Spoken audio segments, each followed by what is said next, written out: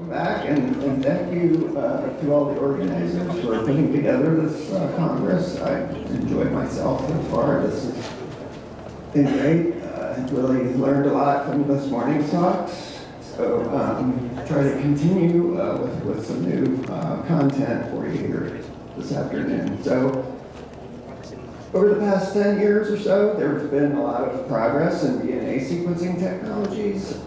So we can now sequence genomes for relatively cheap. And this has ushered in a whole new era of phylogenetics, what we call the phylogenomic era. And so we've been doing phylogenomic analyses of Auchenorrhyncha for about 7 years now. So I thought I would try to kind of summarize what's been done so far, highlight some of the gaps in what's been accomplished for Auchenorrhyncha in phylogenomics, and talk about what we've learned that we didn't already know from previous studies.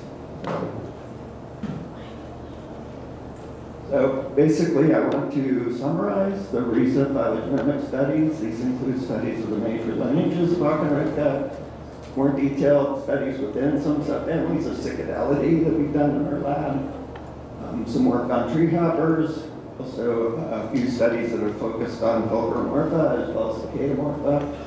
I'll then try to summarize what we've learned from all this and give some conclusions for future ideas for future research.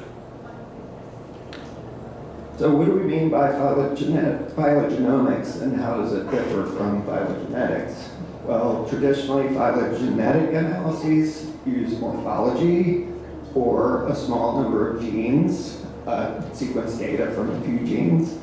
Phylogenomics, in contrast, uses data from throughout the genome and lots of data. So it's a difference in, at least an order of 2 magnitude in terms of the number of characters that are incorporated. And these characters can come from whole genome sequencing, which is still kind of expensive, so it's not used that much yet, especially for groups like Auchenorrhyncha that have relatively large genomes. But a lot of the work that's been done on this group so far has been based on transcriptomics, which is basically where you sequence the transcribed part of the genome, which is the messenger RNA.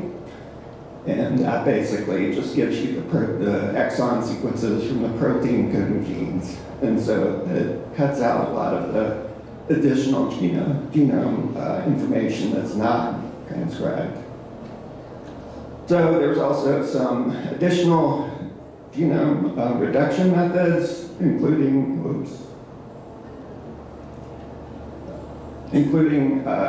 methods like anchored hybrid enrichment and ultra-conserved elements, which basically use DNA probes, DNA hybridization probes, to capture particular regions of the genome, particular loci, in most cases, particular protein coding genes that are thought to be informative of phylogenetic relationships. And so these can be accomplished with dried specimens as well as ethanol preserved material. So these are much more versatile for large-scale phylogenomics. Transcriptomics, the main constraint is that you need fresh material or material that's been preserved in a special buffer called RNA later that actually preserves the messenger RNA, because the RNA tends to degrade much more quickly than DNA.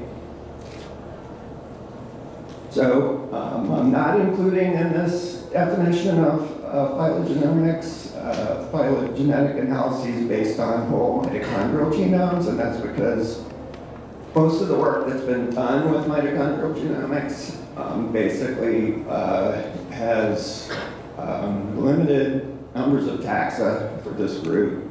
Also, many people consider the mitochondrial genome to be a single linkage group, and so the genes within the mitochondrial genome are not considered independent sources of data. So comparing that to the phylogenomic data sets that are based on transcriptomes and some of these other methods like anchored hybrid enrichment, there's just a single linkage group in a mitochondrial genome. whereas these other methods include genes from many different chromosomes throughout the genome. Okay, so many of you probably are familiar with this paper by Misop et al. From 2014. And this basically used transcriptomics to look at the relationships among major lineages of insects. We have the HEMIPTERA represented here by representatives of all the, I can't seem to make my slides stay on one slide here, sorry. So there's all the suborders of HEMIPTERA that are represented in this data set, but only 3 Auchenorrhyncha were included.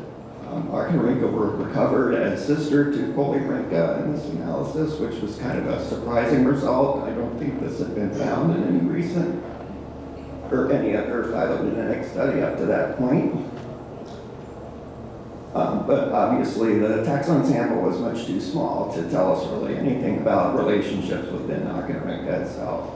So my colleague at the Natural History Survey, Kevin Johnson, and I put together this more detailed data set of the HEMIPTERA orders, which includes the HEMIPTERA in the strict sense, as well as the Secodia and the Thysanoptera.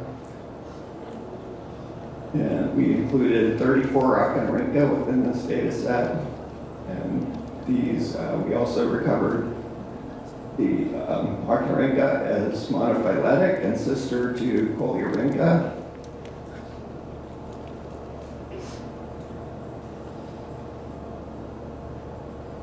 This keeps shifting back and forth here. Sorry. So again, it's sort of confirming the results of Misop et al. In terms of the relationships among the suborders of HEMIPTERA.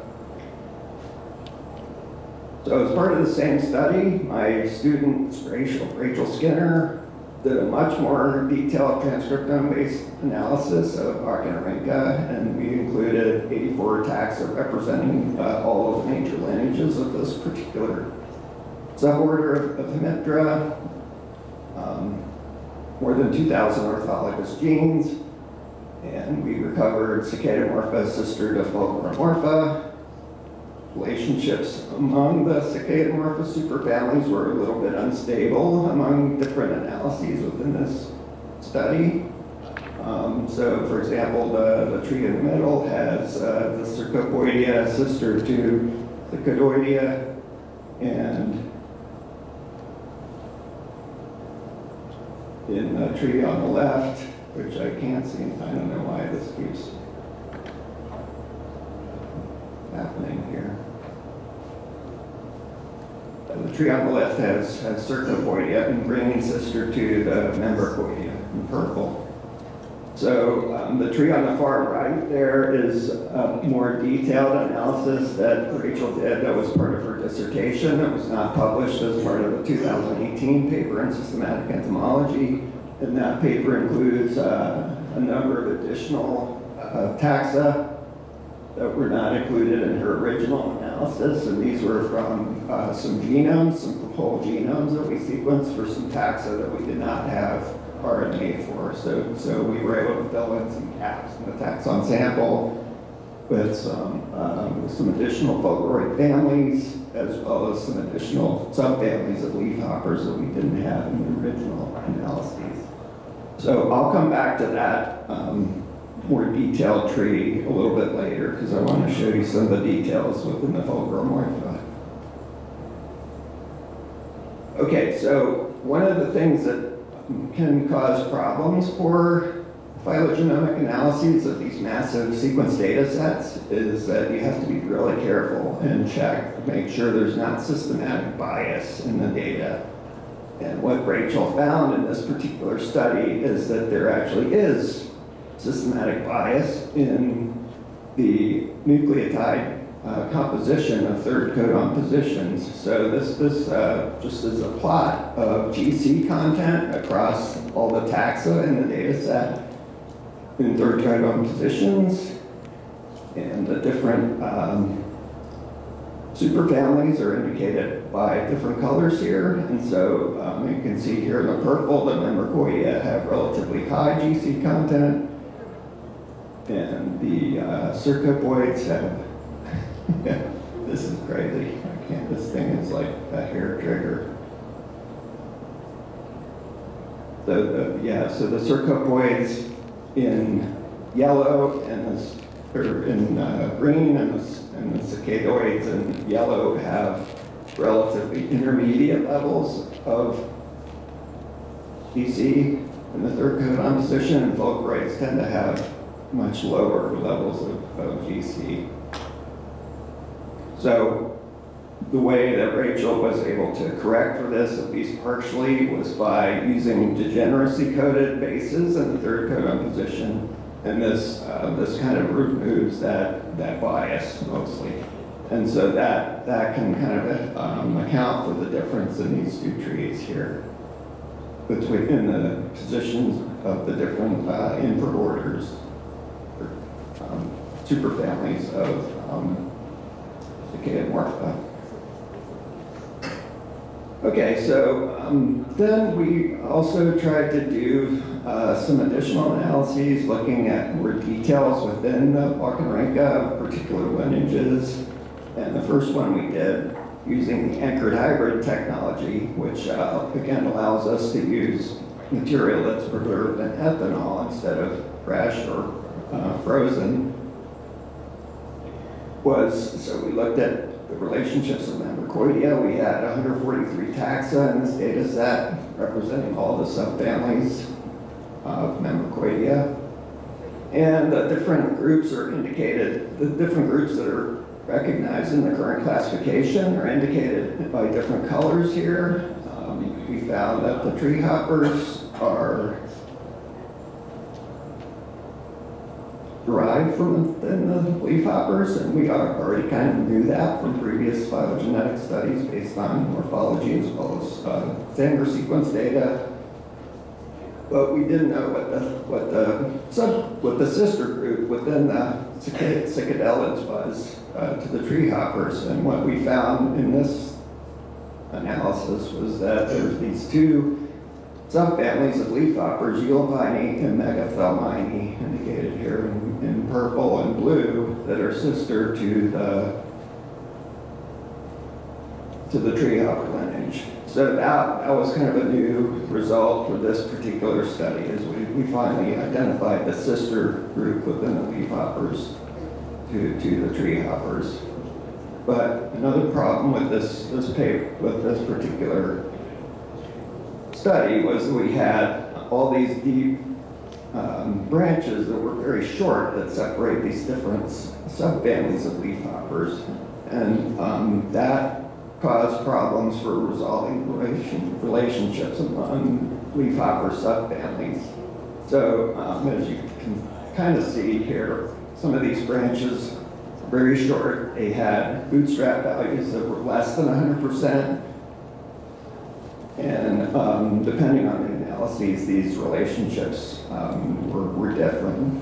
And so even though we kind of resolved the relationship of the tree hoppers to these two leafhopper subfamilies that are kind of like tree hoppers in some morphological traits, the relationships between the rest of the leafhopper subfamilies were not well resolved by this analysis. So this is the time tree from that same analysis with the calibration points, fossil calibrations indicated by the little red dots on the different branches. And so what this shows is that there were a lot of major lineages of leafhoppers and tree hoppers that arose at about the same time in the Cretaceous. And when you get these kind of explosive rapid radiations in deep time, this is often going to result in difficulties in resolving relationships among those major lineages. And so that's what we see here in this group. So one other interesting result from this study was that we also did a coalescent gene tree analysis of the same data. Now results I've presented so far have been based on concatenated data, where you basically take all the genes and you line them up and you analyze them all together. This kind of analysis actually requires you to first produce gene trees for each individual gene in your data set. And in this case, we had almost 400 different genes, and so we produced a separate phylogeny for each of those genes, and then we combined those into a consensus tree, and we used the proportion of genes that support a particular branch on the tree as a measure of the support for that branch. And we did this for this data set. We found that we had the same problem. A lot of the deep internal branches were very short, weren't well supported, but there were two main lineages of Membricoidea that we recovered consistently with high support. One of them was this group at the top, which is the tree hoppers plus Megathelmine, Phylopine, those two tree hopper-like leafhopper subfamilies. And then at the bottom, we have the leafhopper, the rest of the leafhopper subfamilies. And so what this did was it gives us an opportunity to fix the problem of the paraphily of Stickledelphi simply by removing these two tree hopper-like leafhopper subfamilies and making them separate families. And then we can redefine Stickledelphi to include the rest of the leafhoppers in this bottom clade. Now, interestingly enough, Bo et al. In 2022 actually did another more detailed transcriptome-based analysis of Membricoidea, and they got exactly the same result as we got with our anchored hybrid data. Basically, these two main lineages of leafhoppers and tree hoppers, with the leafhopper like tree hoppers plus the tree hoppers in the top lineage, and then the rest of the leafhoppers in the bottom. So this, I think, was really compelling evidence that this was actually a real result. We had two separate data sets, different taxon samples that basically gave us the same result using this coalescent gene tree approach. Okay, so we've also done more recently some more detailed analyses of individual subfamilies of leafhoppers using the anchored hybrid approach again. This is our biggest data set so far. This was for the Deltacephalini, which is the largest leafhopper subfamily. This data set had 730 taxon. I think this is probably the biggest phylogenomic data set ever produced up to that time for a non-bacterial group of taxa. 650 anchored hybrid loci. This gave us a really well-resolved result for this group. And basically, what we found was that most of the tribes that are currently recognized based on morphology are monophyletic, but there's some larger tribes that we already kind of knew were not well characterized by morphology that are not monophyletic in this result. One of these is Apicynini, this group, which comes out in different parts of the tree. Another one is Scaphoideini, which also comes out in different parts of the tree. But I'll talk about this in a little more detail later, but this tree also includes some big lineages that include multiple tribes that are either restricted to particular biogeographic regions or to particular host plants. So all these groups down at the bottom of the tree are grass specialists. So there was a big clade of grass specialist leafhoppers that we recovered. These are highly morphologically divergent. We didn't necessarily think they were all related to each other, but they are. They were recovered as a monophyletic group, and they all share this propensity to feed on grasses. There's another clade up near the top of the tree here. I can get my slides to quit moving to the next one. So this includes the endemic New World tribes, Penderini, Behetini, and Scaphotopiini. And this is strictly New World associated clade. But it also includes a lot of Aphis that are restricted to the New World, as well as some representatives that have been placed in other tribes. So that was kind of interesting. This is our separate study of Typhus sabini, which is the other big leafhopper subfamily. This is a time tree for that group. We recovered 5 of the previously recognized tribes as monophyletic. We also recovered support for a new tribe, Auchenorrhyncha, this small branch there in between Tiflisabini and Auchenorrhyncha that's restricted to the New World. But we also noticed an interesting pattern in this tree, this time tree. There are 3 different groups of New and Old World pairs of sister groups in this tree, indicated by the red arrows there. And in each case, the New World sister is much less diverse than its Old World counterpart. And I'll come back to that in a minute with a potential explanation for that. We've also looked at tree hoppers, also using anchored hybrid data. This is a tree that was part of a PhD dissertation from Micah Fletcher, who was looking at the evolution of ant-mutualism and pre-social behavior in tree hoppers. This is also the time tree from that study, and one of the interesting things was that the tree hoppers are grouped mostly in these 2 sister groups. The membracid tree hoppers are two sister groups, and then the tree hoppers had 2 different colonizations of the Old World. They originated in the New World, but then they colonized the Old World twice, once in the Italianity during the Cretaceous, and a separate time during the Paleogene in the Centrotiny. Okay, just looking quickly at the fulcromorphin part of Rachel Skinner's analysis that she did as part of her PhD based on transcriptomes.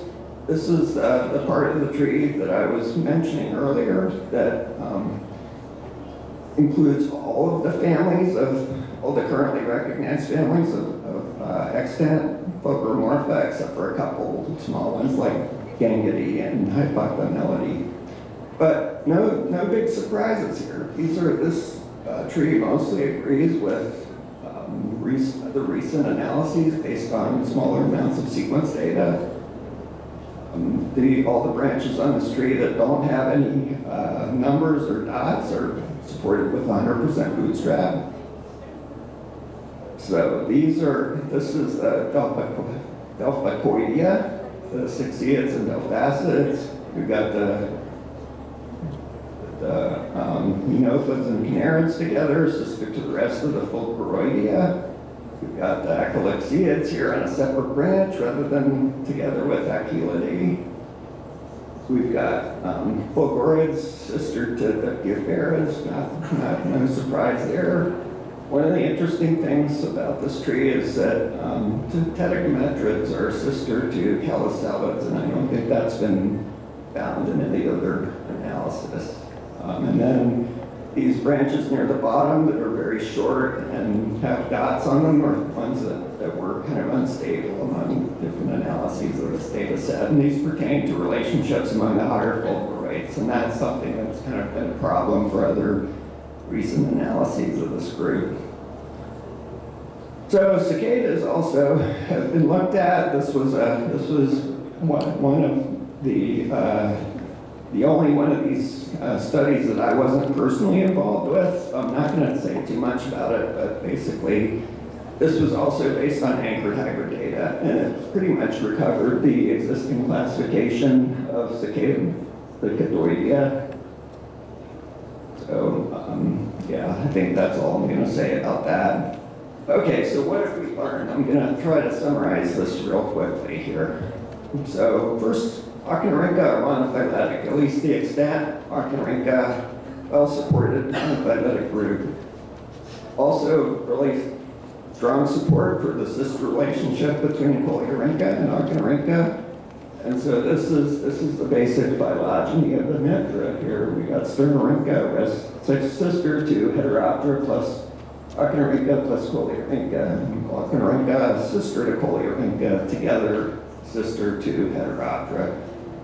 Now I realize that IACPH this morning would dispute this based on the fossil record. I will point out that this does not require horizontal transfer of sulcia between Fulcromorpha and Cicadomorpha.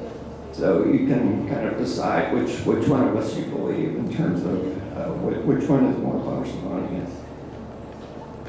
Okay, another thing we've learned is that relationships that are poorly resolved by morphology and Sanger sequence data also often remain poorly resolved by phylogenomic analyses. And examples of these include the sister group relationships among the 3 superfamilies of Cicadomorpha, and status relationships of higher fulcroid families, and relationships among cicadellid subfamilies. These are still unresolved. They've been a problem for a long time, and it seems that even with massive amounts of sequence data, we're going to have trouble resolving these relationships.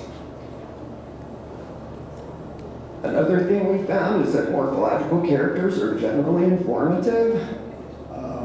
And so things that are well supported by morphology, groups that have been recognized in the classification for a long time, tend to be supported by phylogenomic analysis. And an example of this is basically our study of Typhlosobini. Most of the tribes have been recognized by hind vein characters, some of which are shown at the bottom here. We plotted the evolution of these different characters on the tree and find that most of those characters are pretty stable. There are some exceptions, like the character that was traditionally used to diagnose the Ziganellini tribe. That particular character has arisen multiple times. So another thing we found is that major lineages have often diversified within particular biogeographic regions or on single host plants. And I mentioned this big clade of delta cephalines that was recovered in our analysis of the delta cephalini. And this is the clade here. It basically includes these 3 endemic New World tribes, but it also includes endemic New World genera belonging to Aphis vanini, as well as some other subfamilies. There's other groups of other big clades of delta cephalines that are also supported. Data sets for individual subfamilies is that we have this interesting pattern of disparities and diversity between new and old world sister group pairs. So these are lineaged through time plots, basically with the number of lineages indicated on the y-axis and time on the x-axis. We see there's this inflection point at about 60 to 70 million years ago, wherein the old world lineages indicated by the gray line increase at a much quicker rate than the new world lineages that are sister to those old world lineages indicated in orange. And what we think this might be is a signature of a disproportionate impact on the New World fauna by the end Cretaceous extinction event.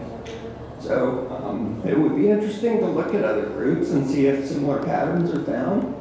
But so far we've just looked at these particular 2 groups, and these are only evident because we had these very densely sampled data sets where we had taxa sampled from throughout the ranges of these 2 subfamilies. Okay, so finally, this is my last slide here. So basically, phylogenomic studies of Auchenorrhyncha have done really recently, and so far included only a small fraction of the known diversity. We still need more comprehensive studies of a lot of groups, including Fulcromorpha, Cicadoidea, and Cercopoidea, as well as more detailed studies of individual lineages within individual families. we found that analyses of large data sets with balanced samples across higher taxa and regions are needed to elucidate recurrent global patterns that may reveal major factors that are responsible for generating the high diversity of the group and explaining discrepancies in diversity among regions and clades. And I just want to end by saying that we do have ongoing analyses based on anchored hybrid data. My colleague, Auchenorrhyncha, will be presenting some of her most recent results later this week. So stay tuned. We also are very interested in collaborating with people that are interested in other groups of Auchenorrhyncha. So if you would like to try to do some of these kind of analyses using genomic scale data sets, come talk to me and we'll see what we can do. But yeah, so thanks a lot. I would like to acknowledge my collaborator, Auchenorrhyncha, who did most of the analyses that I presented here today. And I want to thank a lot of you in this room, other collaborators who really helped us with getting specimens relevant to these studies and getting permission to do field work. So, thank you, Dr. Dietrich.